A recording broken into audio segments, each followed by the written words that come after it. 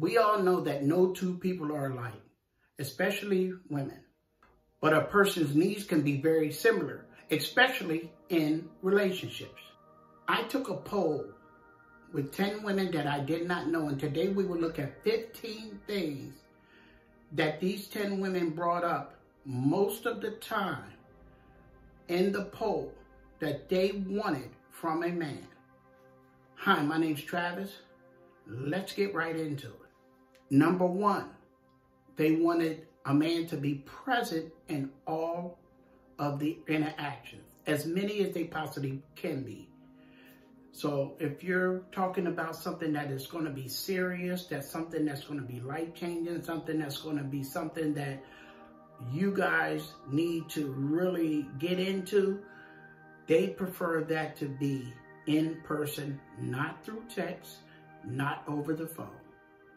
A woman wants to be able to look in your eyes and know that you support her and you are serious about what you're saying to her, just as well as she's serious about what she's saying to you. Number two, ask her about her day. Whether you live with her, whether you don't live with her, it is important for most women to be asked by their man how their day was. It has nothing to do with how your day was. You need to ask them how their day was.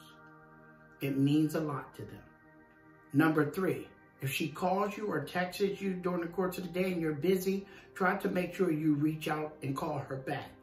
Make sure that she knows that she's important to you even when she's not around you. Call her back. Text her back. Let her know that you care about what she's calling you about, what she's texting you about. Number four, tell her things that you're passionate about. If you're passionate about your recovery, if you're passionate about what you're doing at the gym, if you're passionate about the career that you're trying to get into, let her know these things. Most women want you to open up to them and let them know what it is that you're passionate about. If they can see passion from you in individual things that you're passionate about, they can rest assured that there will be passion in your relationship. Number five, be perceptive. You call her, or if you go to the house and she's there and something's going on with her, just kind of know her and be able to sense her and sense when something's going on. A woman doesn't always want to have to tell you something's wrong with them. Sometimes it's just a matter of you saying, honey, I'm noticing something, what's wrong? And that makes them just open up and come out. And that also lets them know that you're in tune with how they're feeling. They really appreciate that. Number six, care about things that are important to her.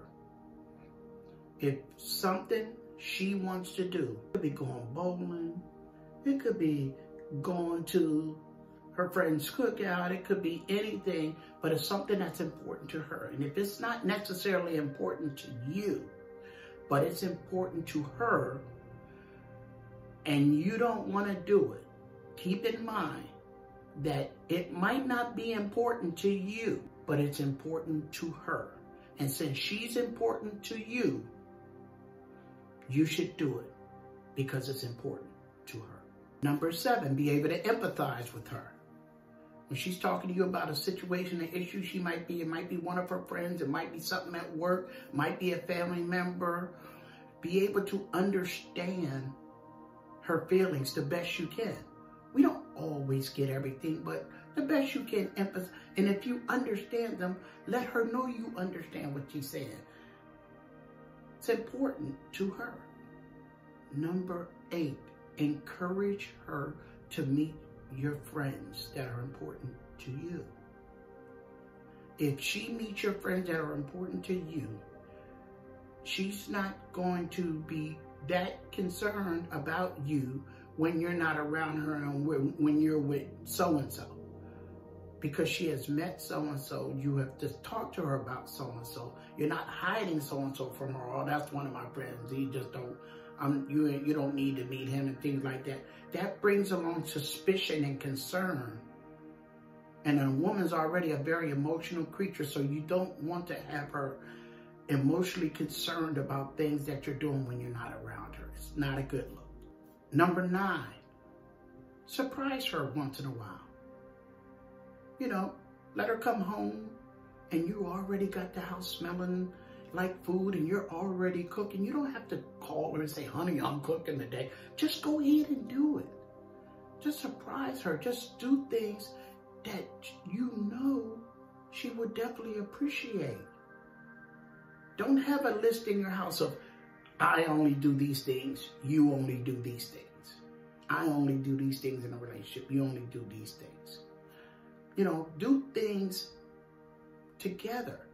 And individually, try to do the things that the other one does on a regular basis. Every now and then you do them.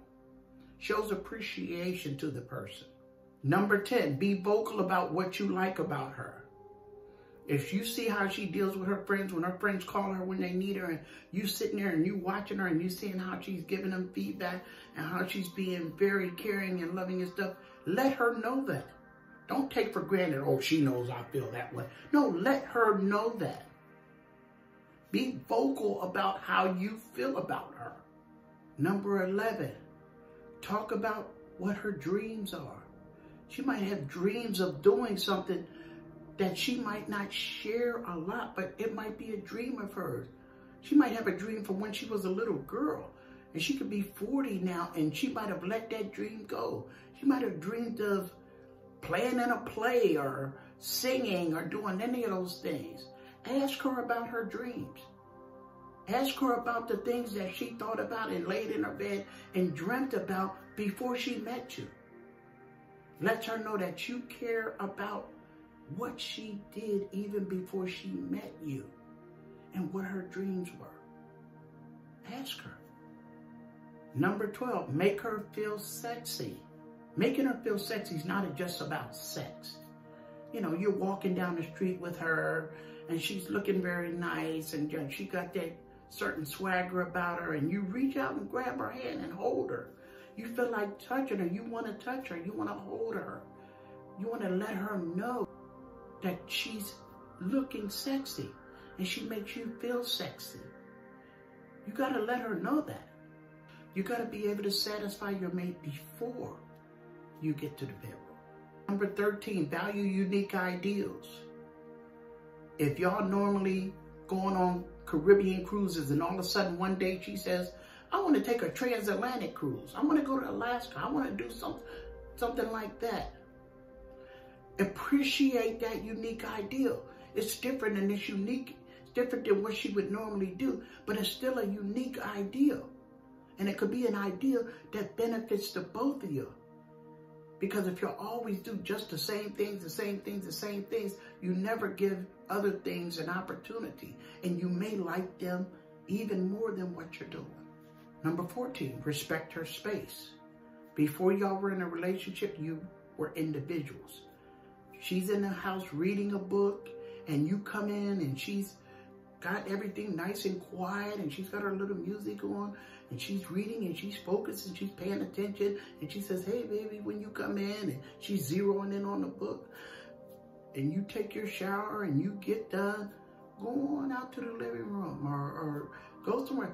Let her appreciate her space, because that space and that time away from you and that time to herself validates her as an individual, which is better for you when y'all come together in the relationship. And last but not least, number 15, respect the little things. The things you did at the beginning. If you opened the door for her, if you brought her flowers, that first kiss, the first time y'all went somewhere, the first date, remind her that you remembered those things.